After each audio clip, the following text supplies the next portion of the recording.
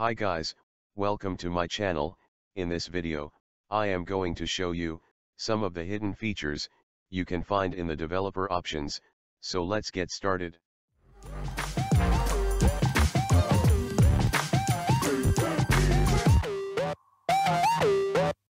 By default, the developer option is hidden option. To enable that, first go to Android settings, and then scroll down to About option. Then, go to Software Information, and click More, and then, tap on the build number, 7 times, on rapid succession, which will give you a pop-up, saying that, you are a developer now. That's all, the developer option is enabled. Now, when you go back to settings, you will notice a new tab appear above the About option, called the Developer option. Open that up. Here you will find a lot of option. Now, depending on the device manufacturer and Android versions, some of the options may be missing or misplaced.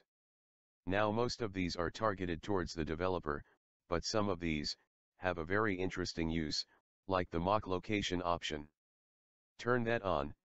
Now you can fake the GPS location to anywhere in the world by simply downloading an app from Play Store called Fake GPS. After downloading, open that app. And now you can pinpoint any coordinate around the world, and click Start. And then, enable the GPS option. That's all. Next time, when you share your location in your social media, fake location will be shown to them. And, from down the list, we have a very small, but very cool option, called as Show Pointer Touches. Once that turned on, it will show the touches on your mobile screen, which is very helpful if you are screen recording your Android device. And, next one, we are going to see is Process Stat option, which will show you the device memory, or the RAM usage. It also shows the current status of your device RAM, whether it is normal or not. If you find an app in the list, which you don't use much, and consumes lot of space, then you can force stop the app, which will not only speed up the device, but will also help in saving battery. And the next one we are going to see is USB debugging option. Most Android-related PC tools, such as ADB, will require you to enable this USB debugging option. And the next feature is desktop backup password. Before you create a backup on your desktop, you can first create a password for your backup to prevent accessing your backup easily. And next option is Stay Awake option. Normally, when you charge your phone, the screen of the device will automatically turn off. If for some reason you want your screen to stay awake, you can do that by enabling this option. Then go to Hardware Acceleration option menu. In that, you have the two most useful settings.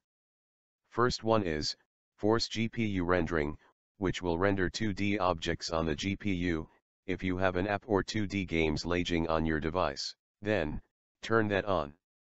Definitely, the 2D games or app will run smoother than before. Then the second option is very cool. If you have a high-end phone with high graphic performance, and you play 3D games on it, there is a way to make those games work better, by enabling Force 4x MSAA option. By this option, your high-end apps and games will get a boost in their performance, and it will look much better than before. And the next option is the coolest option, which controls the speed of animation on your device. Now by default, all of them are 1x. But for demonstration purpose, if I change it to 10x, then you can see how slowly the animation are moving. Here, you can choose to speed up the animation, or turn it off entirely. The lower the number you choose, the faster the animation moves. However, I recommend you to set these scales to 1x, which will give you smoothness of the animation effect in your device. Then at the end of the list, you have a set of option, which can literally speed up your device. First one is Don't Keep Activities option. The name itself is pretty self-explanatory. It will kill an app or activity as soon as you leave them. It will be very useful for low-end model device. And the next one is Background process limit option, which is an advanced version of the previous option. You know Android is a pure multitasking device, but too many background activity can slow down the device. With this you can set a limit of background activity, so as to increase the speed of the device. And the last option is, show CPU usage, which will show you the overlay in top right corner of your device, showing you what process are currently running on CPU, and how much load your CPU is taking. That's all. If any of this option creates an opposite effect, you can always disable the developer option.